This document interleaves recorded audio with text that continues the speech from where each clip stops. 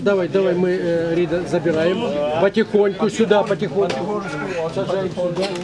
Место вот там. Dear cosmonauts, we are happy to greet you on our soil. Space flights have been taking place here since 1964. It's been over half a century. Linked to the names of cosmonauts, the heroes of the Soviet Union. We've got lots of streets named after them. And of course, everybody here is sending you their best wishes, wishing you health, luck, success. So we'd like to present with the chabans, according to the Kazakh tradition.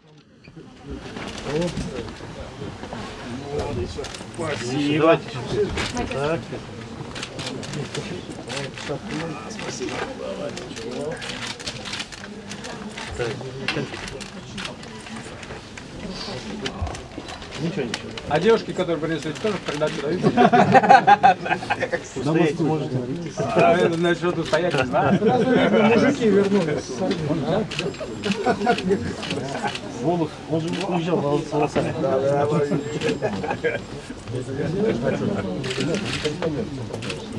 Так что, уважаемые коллеги, пожелаем.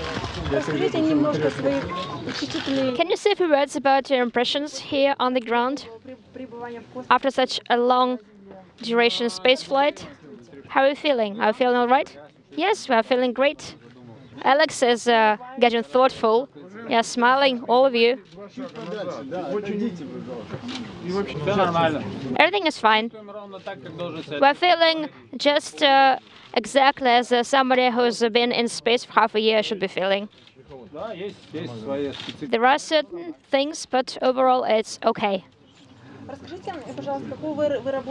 Can you say a few words about the work accomplished in space, about the experiments you did there?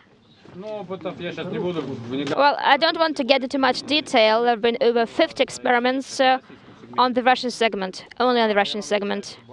I can say that a significant scientific work was accomplished for the Europeans and on the US segment. And what's interesting is that our Japanese colleagues didn't leave us, and I know that we've brought five fishes. One of them got eaten right after landing, so we've only 4 left. That's a joke. But it's a joke, yes. It was a joke. Other than that, Reid completed 2 spacewalks, Alex 1 spacewalk. I also did 1 spacewalk. So all of our crew members have been outside, breathed a breath of fresh air. We've got some vehicles, 2 cargo vehicles dock into the Russian segment. In addition, the guys had 1 Cygnus, 1 Dragon, 2 cargo vehicles, and the European ATV is still docked to the station. So the program of our spaceflight was very intense, and we were busy, but we still found some time for fun.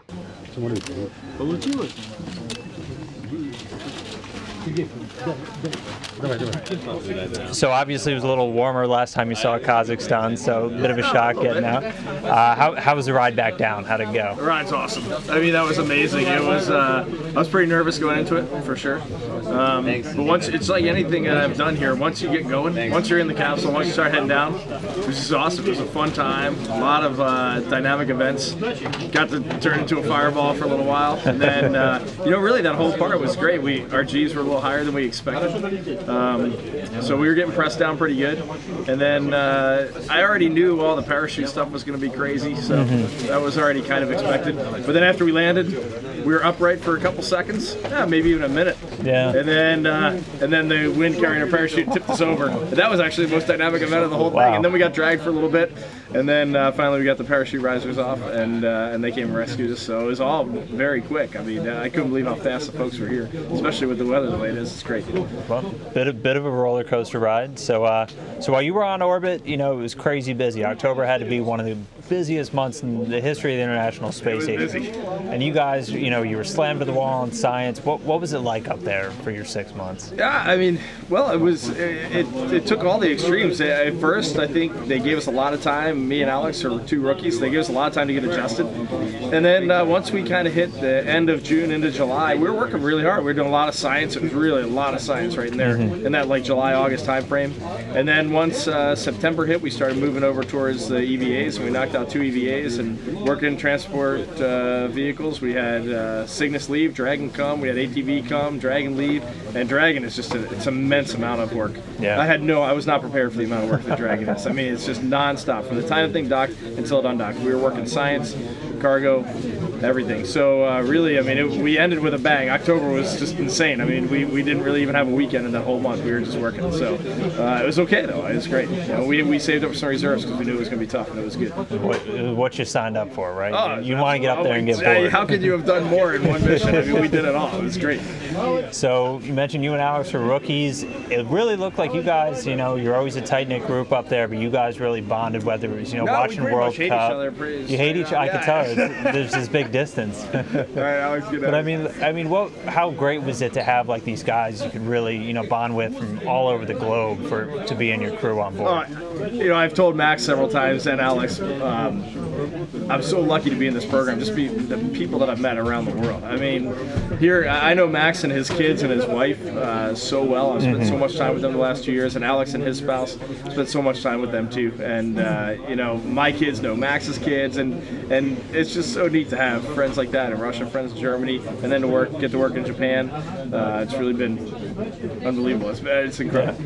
And you were fantastic at bringing the whole world along for your ride. You really were.